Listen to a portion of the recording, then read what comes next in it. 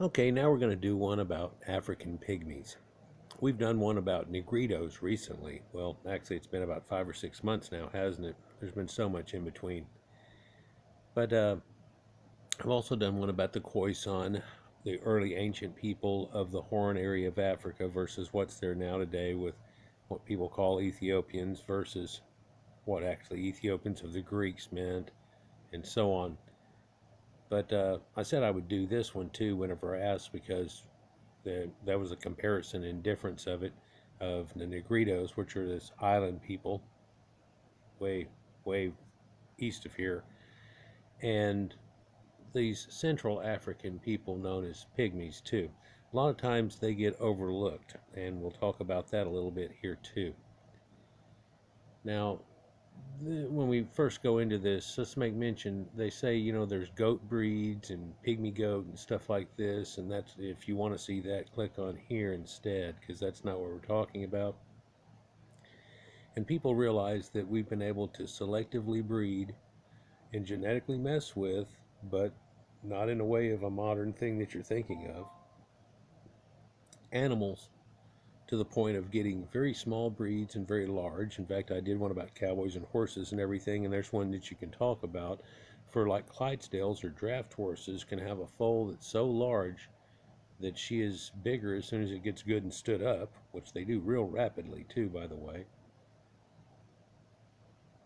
They're bigger than some of these mini horses that people have got when they come to an adult. I mean, it's not something like a Welsh pony and it looks like it's just not quite grown up and so on, or even a Shetland, which is much smaller than that. But we get into mini ponies at that point too, and so there's been changes. And you can, of course, see in dogs all the way from something like a Chihuahua to a Great Dane. But that's different than what the causes and effects are looked at as what causes this type of thing. We'll get into that a little bit too.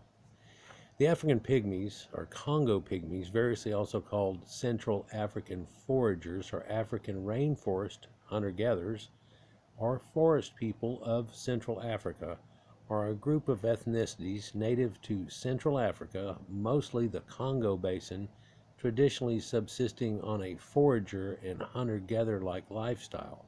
They are divided into roughly three geographic groups: the Western Bembenga or Mbenga of Cameroon, Gabon, and the Republic of Congo, Central African Republic, or the Eastern Bambuta Imbuti of the Congo Basin, or DRC, which is Democratic Republic of Congo, and the Central and Southern Batwa or Twa, which are in Rwanda or Burundi, DRC, Tanzania, Uganda, Zambia, Angola, and Namibia. The more widely scattered and more variable physiology and lifestyle, Southern Twa are also grouped under the terms Pygmoid.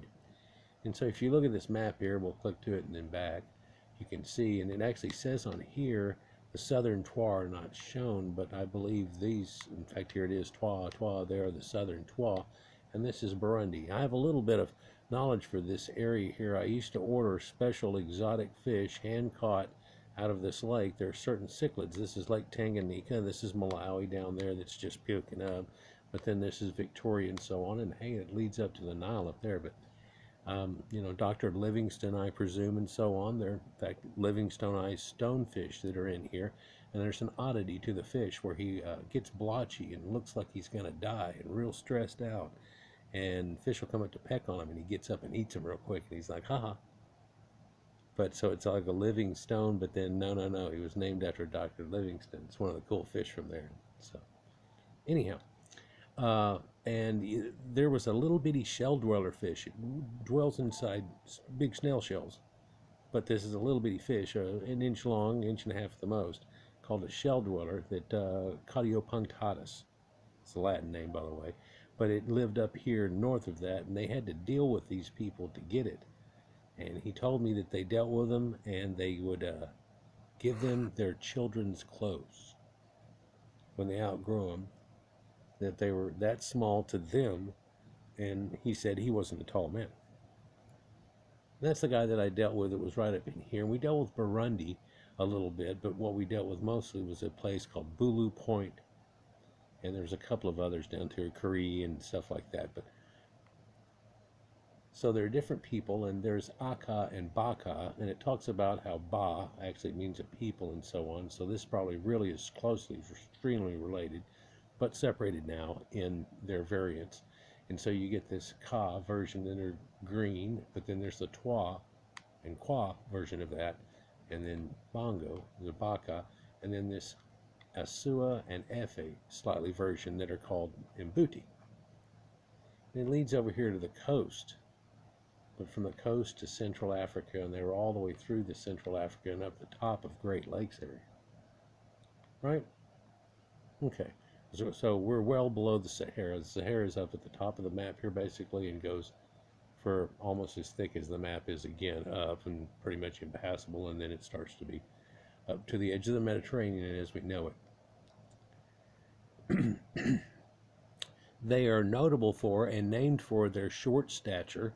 Described as Pygmyism in anthropological literature, they are assumed to be descended from the original Middle Stone Age expansion anatomically modern humans to Central Africa, albeit substantially affected by later migrations from West Africa. From their first appearance in the historical record in the 19th century, limited to a comparative small area within Central Africa, greatly decimated by the prehistoric Bantu expansion.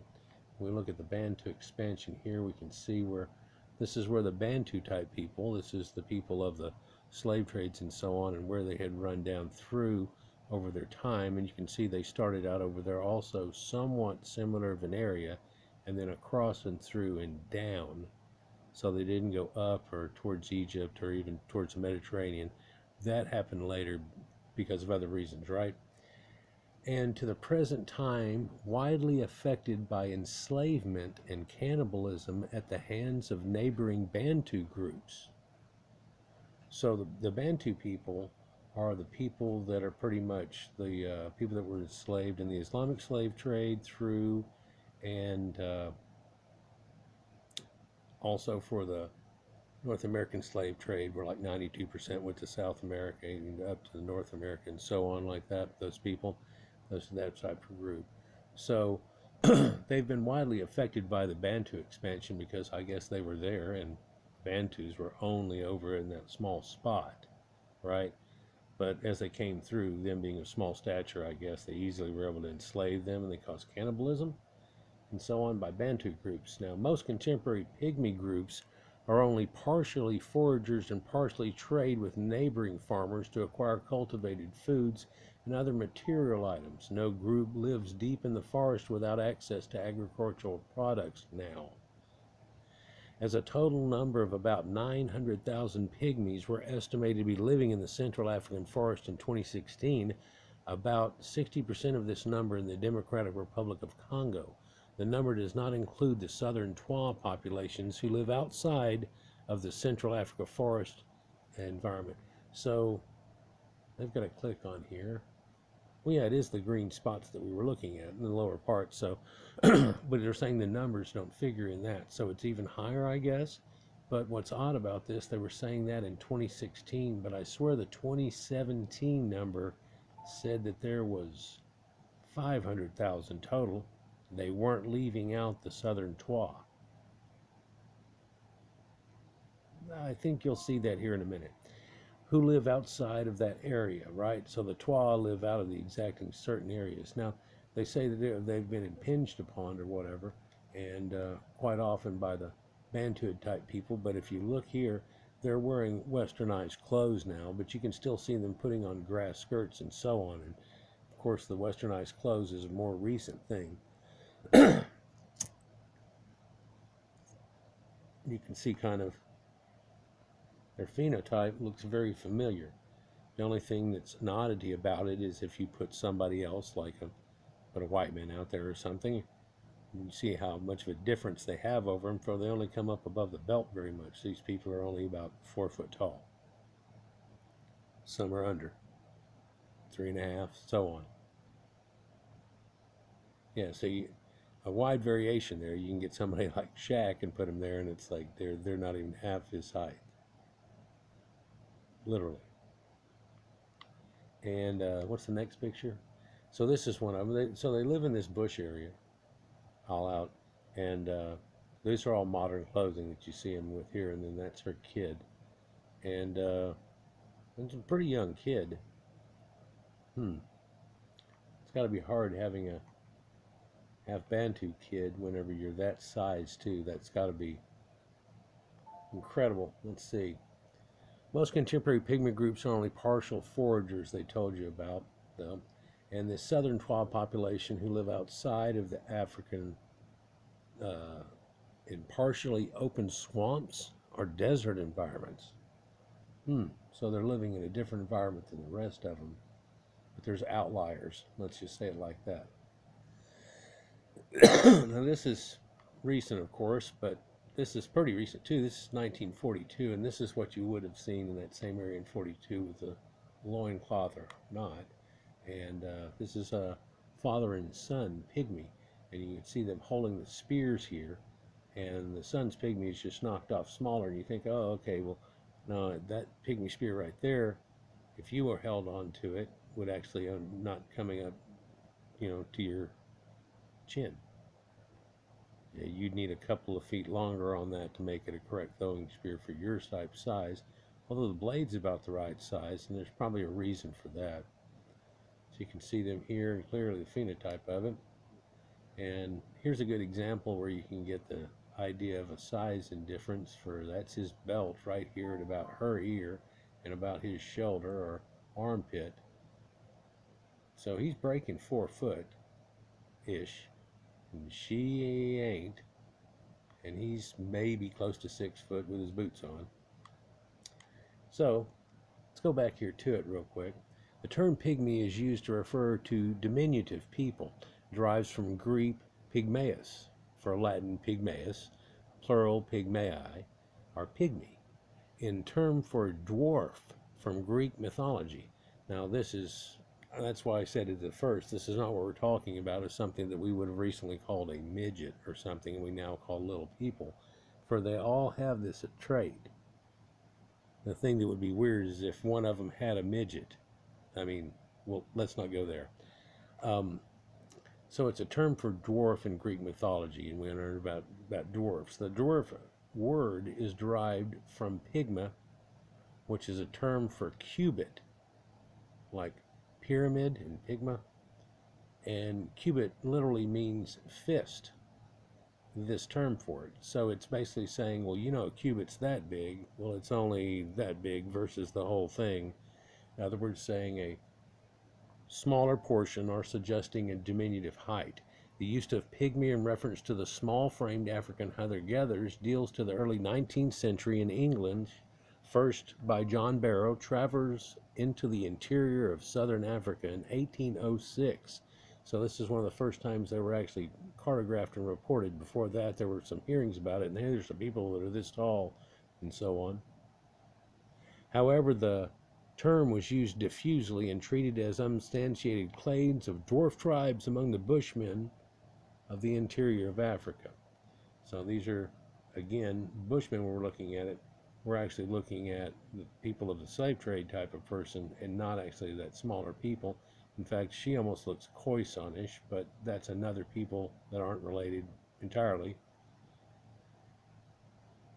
So until the exploration of the Congo Basin in the 1870s, a commentator writing in 1892 claimed that 30 years ago, or in the 1860s, nobody believed in the existence of African dwarf tribes and that it needed an authority like Dr. Schwarzenforth that pygmies actually did exist in Africa. Referencing George August Schwarzenforth's Heart of Africa, published in 1873. So in other words, people still didn't believe it at that late of a date, and it was only believed finally whenever people finally corroborated again. African pygmy is used to referencing for disambiguation for Asiatic pygmy, a name applied for the negrito populations of Southeast Asia. And I did do a video about that, and you can see them standing here and then the other white men standing behind them, and how they actually are a little taller than these guys are here that we're currently talking about. but they're also not related. There are more island type people, Asiatic islanders. Debner, 1996, reported a universal disdain for the term pygmy, so I guess it's turned bad too now because somebody's saying that it's a term about short people, so how could you possibly make something that would be definitive that people would, whatever. The term is considered pejorative, and people prefer to be referred to the name of their respected ethnic or tribal groups, such as Baka, Mutui, and Twa. Okay, but people don't know what you're talking about, and you go, hey, you know those, the Twa and the Mutui, the pygmy people? Oh, okay, yeah. Okay, so, I mean, is that okay? Some of this you just really have, never mind. There is no clear replacement for the term pygmy in reference to the umbrella group. That's what I'm saying. A descriptive term that has seen some use since the 2000s is Central African foragers. But then, okay, we got that. But then you go, the Central African foragers, what are you talking about? Or the Bantu people? And you go, no, the Pygmies. And they go, oh, okay, yeah. So it's the same situation. Unless you want to put them really out there in public a whole lot. And we're trying to keep from that somewhat and keep people somewhat non-westernized so much, but it just doesn't happen. Once they've been exposed to people that have all this advancement onto them, it's near impossible, you understand. Regional names used collectively of the western group of pygmies are called Bambinga or Mbinga. The plural form of Mbinga is Bambinga, they're saying, and used in the Congo language, and Bayaka, the plural form of Ayaka, used in the Central African Republic. But there's the fish that we used to get also. They're called Mbuna, and so it's like the Mbinga. And so what does this mean? Well, it's the plural form of these Mbuna fish, apparently. And Mbuna were all different kinds. It's weird, but they're cool looking fish, but they generally all get the same size, but they have different color patterns on them. They almost look like the exact same thing, but they're different colors and stripes and things like that onto them. And you put them in with limestone, holy rock and stuff, and they're pretty easy to keep as long as you keep the pH up pretty good. Now they've been bred in captivity in Florida fish farms and things for so many generations they're even more tolerant, but let's continue. So there's different groups. The Congo Pygmy speak languages of the Niger Congo and Central Sudanese languages. There has been significant intermixing between the Bantu and the Pygmies. There's at least a dozen Pygmy groups, sometimes unrelated to each other. They're grouped in 3 geographic categories, and we talked about those a minute ago with the Mbuta and then Great Lakes Twa and everything. I even told you about Great Lakes stuff. But the Pygmoid Southern Twa, not always included in the term pygmy, as they tend to be somewhat taller. Male average about 155 centimeters, so they're well over 4 foot. Subgroups include Ichuya Twa, Mongo Lake, Lake Twa, and Kafe Twa. So it makes you wonder whenever they're mixing back here, there's got to be some back into other West African groups. And that's why you might see Kevin Hart and somebody that's just over 5 foot, perhaps, but then an average of being just, in the high 5-footer range to 6. But then you'll see basketball players that are totally different, and then the variation that's in between that. It's a little farther than somebody saying, well, that guy's tall and he's a head taller than you, and this, that, and the other. You get some variances that show in that, and that's also characteristic of things that are working out and popping up in genetics too, but let's not go there. The origins. African pygmies are often assumed to be the oldest or the direct descendants of the Middle Stone Age hunter-gatherer peoples of the Central African rainforest. Genetic evidence for the deep separation between them of Congo pygmies from the lineage of West Africans and East Africans, which are all different, as well as admixture from the archaic humans. So they're saying someone totally different, applying admixture to them, was found in the 2010s. The lineage of African pygmies is strongly associated with mitochondrial line haplogroup L1, with a divergence time between 170,000 and 100,000 years ago. And so When if you look at their haplogroup and the haplotype that they have off of it, and their structural cranial form of what we would call West Africans now, it'd be like Negroid. The oldest found Negroid is Asillar man at 4400 BC. They found other ones before that, but they're all proto-forms, and so by that collation you can tell that they're talking about something that was anatomically modern humans, not a normal human as we think about it, but there was admixture from archaic humans, which is back lineage admixture we've talked about in other videos. They were partially absorbed or displaced by later immigration of agricultural peoples of Centro-Sudamic and Ubangian phyla, beginning after about 5,500 years ago, and beginning about 3,500 years ago by the Bantu adopting their languages. So this is shortly after their formation, if you will, off that. And they've found earlier skulls, and you think, well, easily what will push that 4,400 BC date is a skull that's older than that, but they have found a bunch of them, but they're already a proto-form, and the oldest one that's even that form at all, that they've found at all, is 9100 BC at Iwaliru. So we're talking about something before that form. A lot of people think that, well, it's got to be a Homo erectus then, but we don't.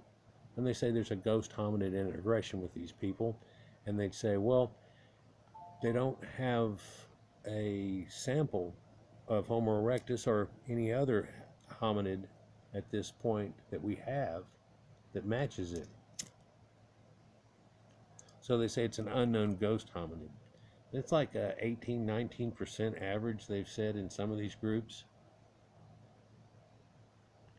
So, linguistic substrates.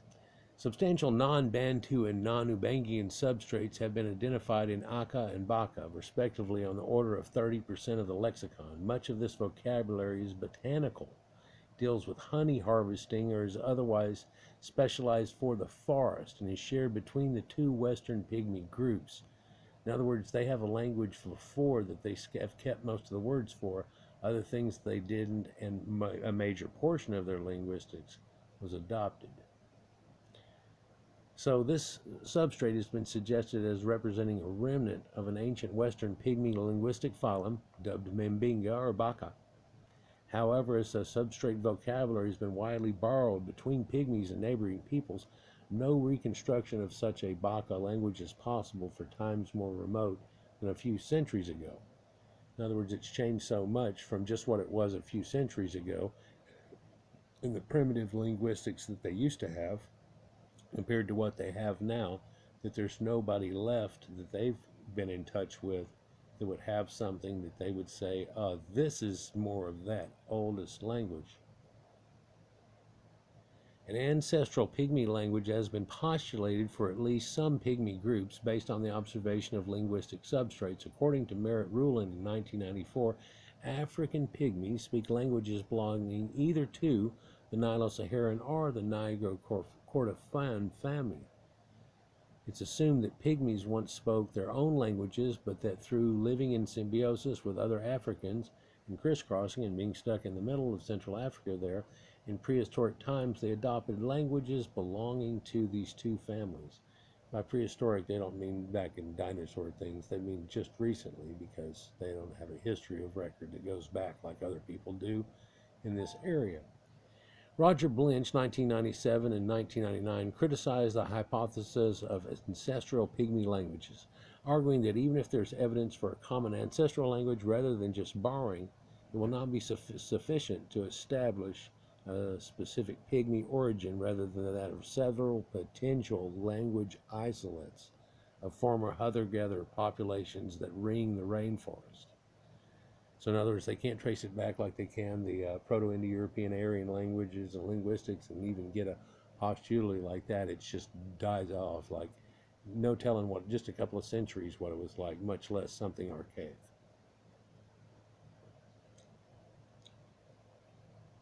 He argued, though, that the short stature of Pygmy populations can arise relatively quickly in less than a few millennia under strong selective pressures.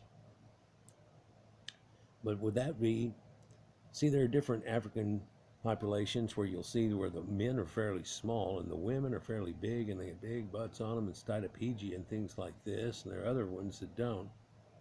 And that's from selective breeding and things like that. So they're saying, man, you can go a couple of centuries off of it and start getting exaggerations. But you'd have to be exaggerating for the smallest of people and doing things like that. And the reality of this doesn't seem like it points that way. Let's go on here. Sorry. Genetic studies found evidence for the African pygmies being descended from the Middle Stone Age peopling of Central Africa, with a separation time from West and East Africans in the order of 130,000 years. So, way back machine. African pygmies in the historical period have been significantly displaced by assimilated in several waves of Niger-Congo speakers of the Central Sudanic, Ubangian, and Bantu phylum. So genetically, African pygmies have some key differences between them and Bantu peoples. African pygmies' uniparental markers display the most ancient divergence from other human groups among anatomically modern humans. So they have something that hasn't been impinged on back and forth as part of their stuff. There's only one that's older than that, and I did a video on it not too long ago, but so second only to those who displayed among the Khoisan populations I did the video about. Researchers identified an ancestral and autochthonous lineage of MTTA shared by Pygmies and Bantus, suggesting that both populations were originally one and that they were started to diverge from common ancestors around 70,000 years ago, still in the Wayback Machine, after a period of isolation during which current phenotype differences between Pygmies and Bantu farmers accumulated. Pygmy women started marrying Bantu farmers, but not the opposite. And this trend started around 40,000 years ago or so out of the 70 and continued until several thousand years ago. Subsequently, the Pygmy gene pool was not enriched by external gene influxes. Mitochondrial haplogroup L1C is strongly associated with these pygmies, especially with Mbinga groups. L1C prevalence was variously reported as 100% in Bakola, 97 in Aka, 77 in Biaka, 100% in the Bezden, 90 and 100% in the Baka people of Gabon and Cameroon, respectively, 97% in Bioko, and 82 in Bongo. Mitochondrial haplogroups L2A and LOA are prevalent among the Bambuti, and that shows the integration that going on there.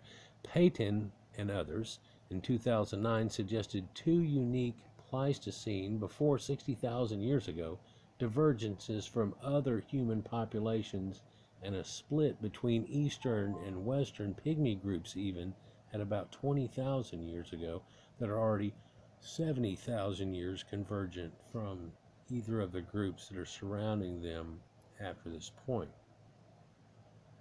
Various hypotheses have been proposed to explain this short stature of African pygmies. Becker and others suggest African pygmyism may have evolved as an adaptation to the significantly lower average levels of ultraviolet light available beneath the canopy of the rainforest environments. Now, a lot of people think about sub-Saharan Africa and they would say, what are you talking about? Like hiding under a bush or something? No, there's the jungle environment there. In fact, that's why they believe they have the darkened skin, because they would fade into shadows.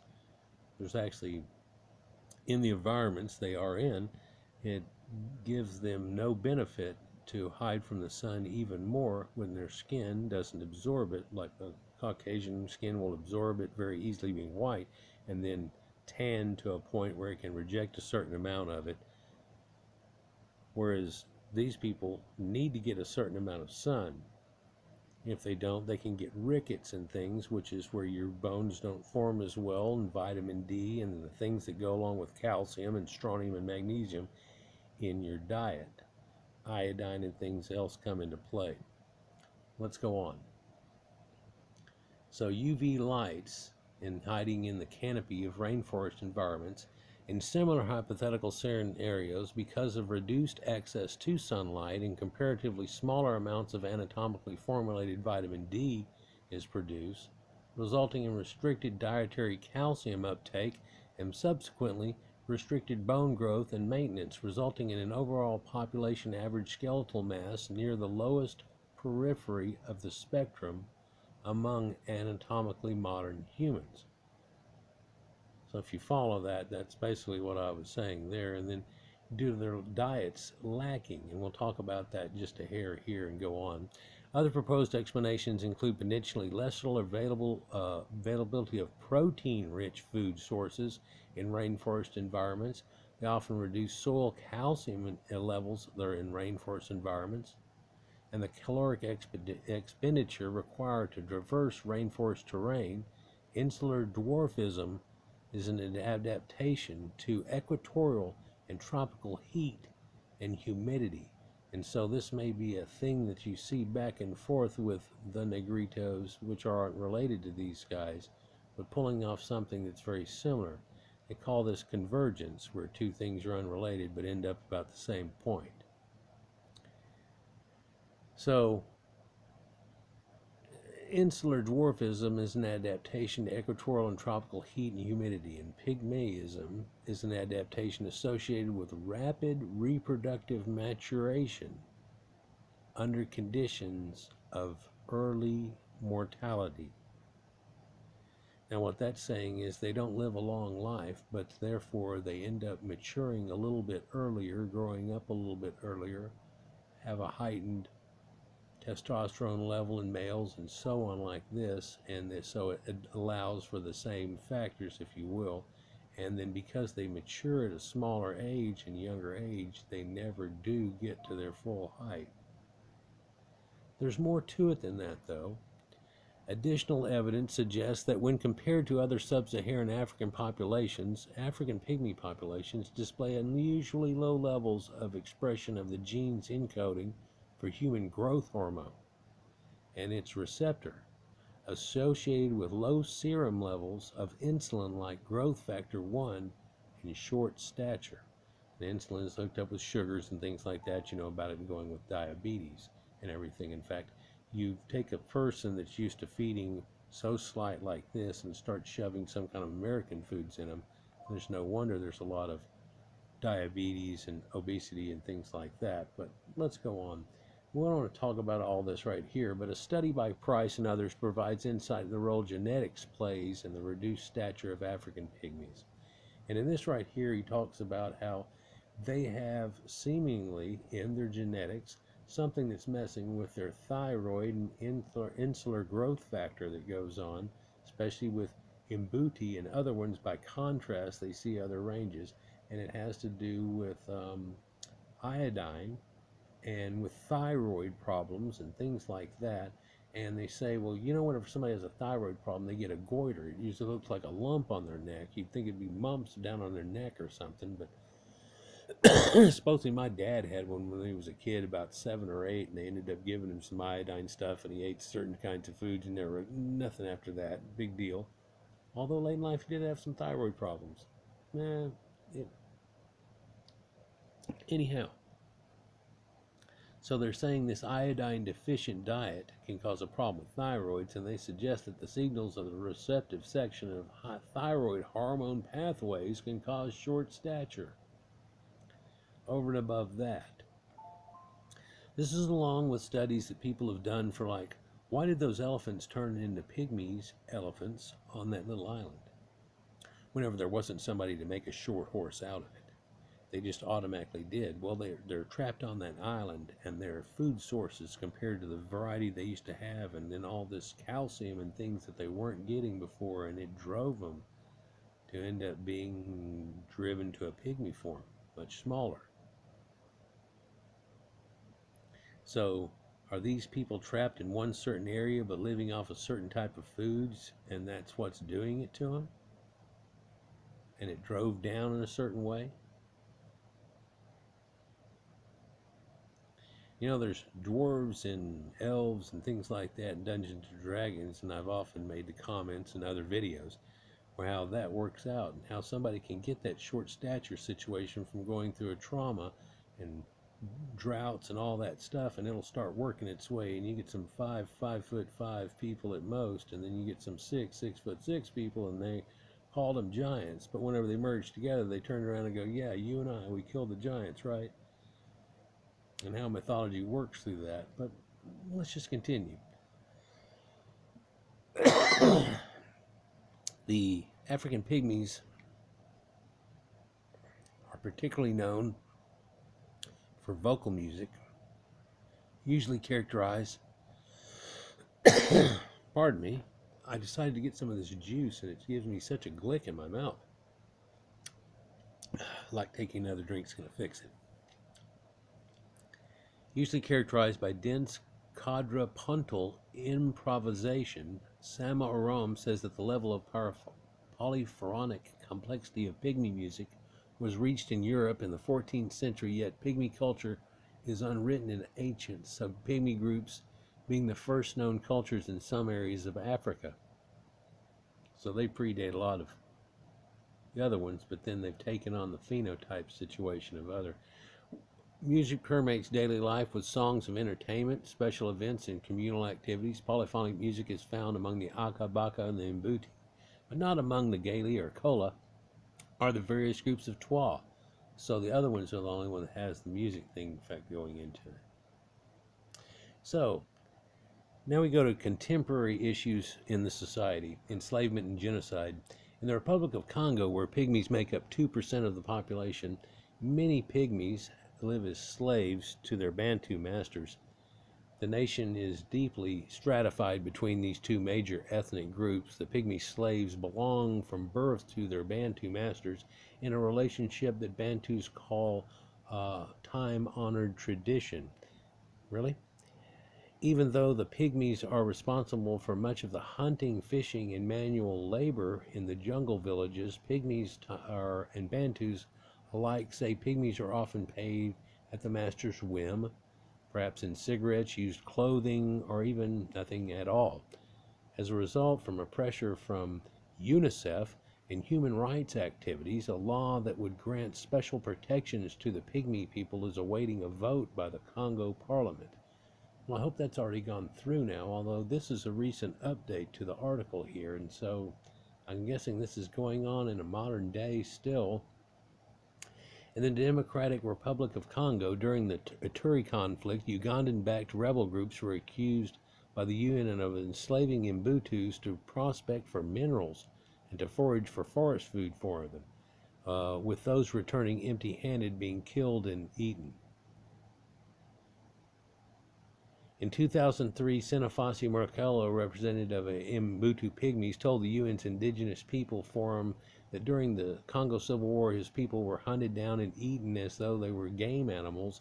In neighboring North Kivu province, there has been cannibalism by a death squad known as La Fissures, or the Erasers, who wanted to clear the land of people and open it up for mineral exploration or exploitation. Both sides of the war regarded them as subhuman, and some say their flesh can confer magical powers. They also think that about albinos, if you look into it. Markello asked for the UN Security Council to recognize cannibalism as a crime against humanity and an act of genocide. According to Minority Rights in the Group International, there is extensive evidence of mass killings, cannibalisms, and rape of pygmies, and they have urged the International Criminal Court to investigate a campaign of extermination against pygmies, through which they have been targeted by virtually all the armed groups. Much of the violence against pygmies is attributed to the rebel group, the Movement for the Liberation of Congo, which is part of the transitional government, transitioning to what, and still controls much of the north and their allies. In northern Katanga province, starting in 2013, the Pygmy Batwa people, whom the Luba people often exploit and allegedly enslave, rose up into militias such as the Percy militia and attacked Luba villages. Luba militia, known as elements, attacked back. notably killing at least 30 people in the Voluma 1 displaced people camp in April 2015. Since the start of the conflict, hundreds have been killed and tens of thousands have been displaced from their homes. The weapons used in the conflict are often arrows and axes rather than guns. So it's like the Rwandan thing whenever they came in with weapons. So systematic discrimination. So let's take a look at these pictures right here, and let's take a look at the things they have all around here. And so you can see he's got modern clothing on now, but they live in these little huts that they bend over sticks and put leaves all over the top of. And there's a kid there. There's one too. So they're pretty much naked in there. And there's a fire going, a little smoke going up. They do have a modern water can, it looks like. Not much other convenience. Looks like, I don't know, less than Gilligan's Island for sure, huh? If you took the clothes and the bucket away.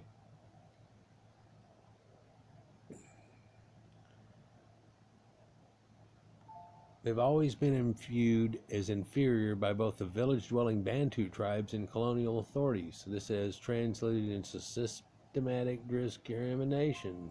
One early example was the capture of pygmy children under the auspices of the Belgian authorities, who exported pygmy children to zoos throughout Europe, including the World's Fair in the United States in 1907.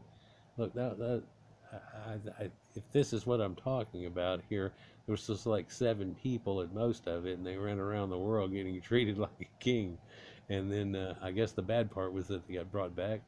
Pygmies are often evicted from their land and given lowest paying jobs at state level. Pygmies are not considered citizens by most African states and refused identity cards. That's odd because they really apparently owned all of Central Africa for up until recently. Deforestation has exacerbated this problem by forcing pygmies out of their traditional homelands and into villages and cities where they're often marginalized, impoverished, and abused by the dominant culture. There are roughly 500,000 pygmies left in the rainforest of Central Africa. Well, it was 900,000 before.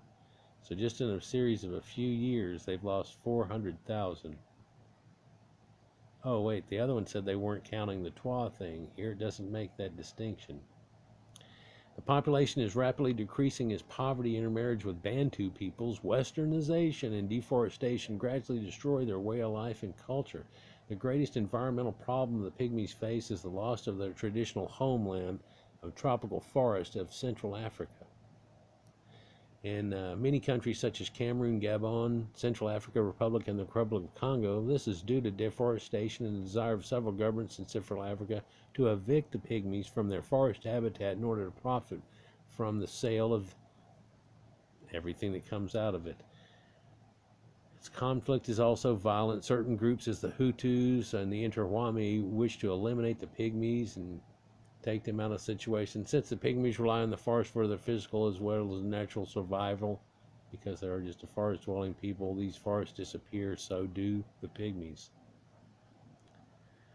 Not going to go in that, but it does tell you here that human rights organization states that forest is receded under logging activities. Also, the shift is brought into the closer contact with the neighboring ethnic communities whose HIV levels are generally higher. This has led to the spread of AIDS into this pygmy group now. Yeah, so I don't want to talk about that really more, but deforestation has really caused a problem with the situation. I mean, not to sound this way at all, but you think about somebody that lives in a forest situation, and you start cutting it down to there's only little clusters of forest left, and there's not much left for the people to live in, and then they get marginalized. So this is this other pygmy form of people that are halfway around the world from the negrito type people that aren't even really related, but they've had similar things happen that caused it. One was trapped on an island with certain diets, the other in a certain area of Africa with a certain diet.